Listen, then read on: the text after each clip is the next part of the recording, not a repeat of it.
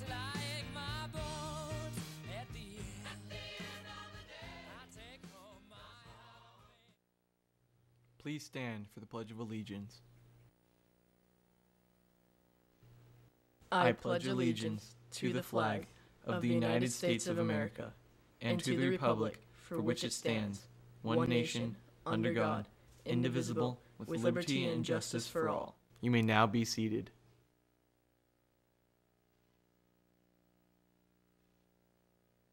Coming up in the day's show, we explore the different ways our community commemorates the tragic event that took place 15 years ago. Also, we will remember those who have died from reckless driving. I'm Shawn Hoffman. And I'm Calvin Orlanis. Today is Monday, September 12th, and you're watching West Ranch TV.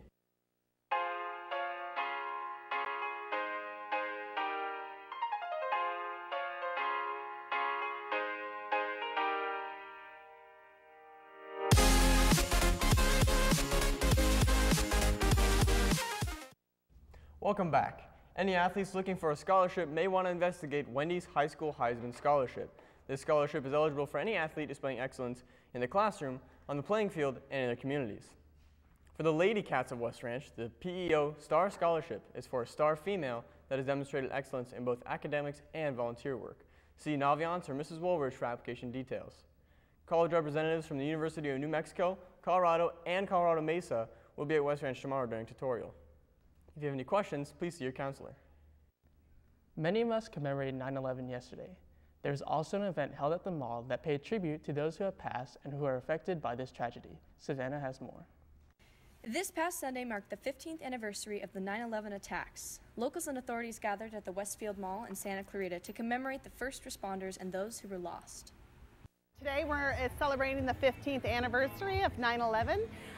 Of course, it was a tragic day in the United States. We lost over 3,000 souls that day and many first responders. And what Hands on Santa Clarita Valley does in conjunction with 9/11 is we take all of our labor, all of our volunteers, and we put them to work at other nonprofits, and we complete huge projects in a very little time. We also spoke with Wanda about her personal experience on the morning of September 11th. I was woken up by the phone call. I was told to turn on the TV immediately because we were on the West Coast, so it was happening very early in the morning, and I was glued and in shock and awe. And once everything kind of hit, I remember one of the biggest memories I have is that the skies were very, very quiet, and there was no airplanes at all in the sky. And because of that, it was very eerie, and it was frightening. It was very frightening. From West Ranch TV, this has been Savannah Burrows reporting. Thank you, Savannah. The event was a great commemoration of what occurred 15 years ago on September 11th. Now, let's take it out to Riley with all your sports news.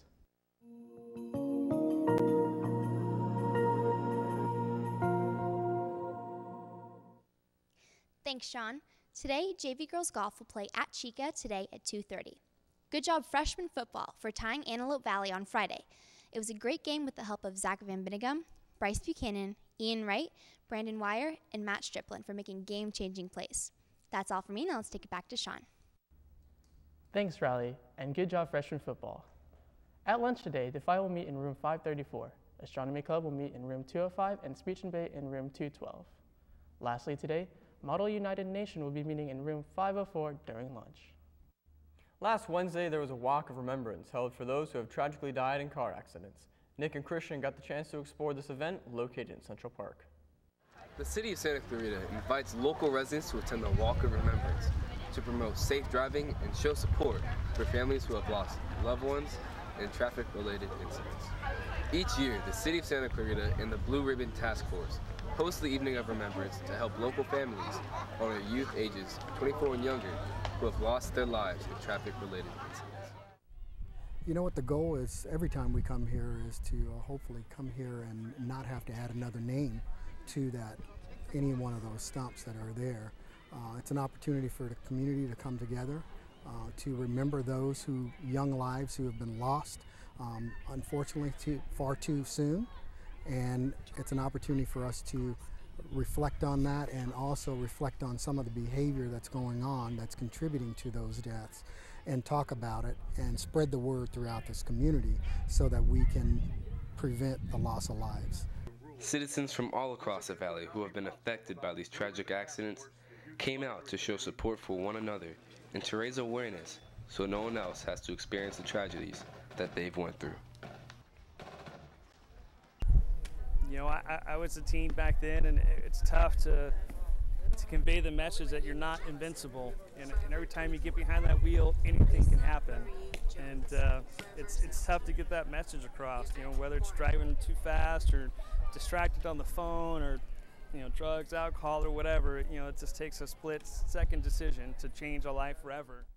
The Youth Grove at Central Park is now home to 102 individual pillars, each bearing a plaque with the name of a young life that has been lost to a traffic-related incident. The pillars mimic cut tree stumps to symbolize young lives cut short by the road incidents, and they surround a central monument urging the community to know more. From West Ranch TV, this has been Christian Jackson reporting. Thank you guys for reminding us about the lives that have been lost. Watch tomorrow's show for a look at the new iPhone 7, as well as Murphy talking about tacos. Please don't leave me. Well, this is goodbye. Please don't leave me.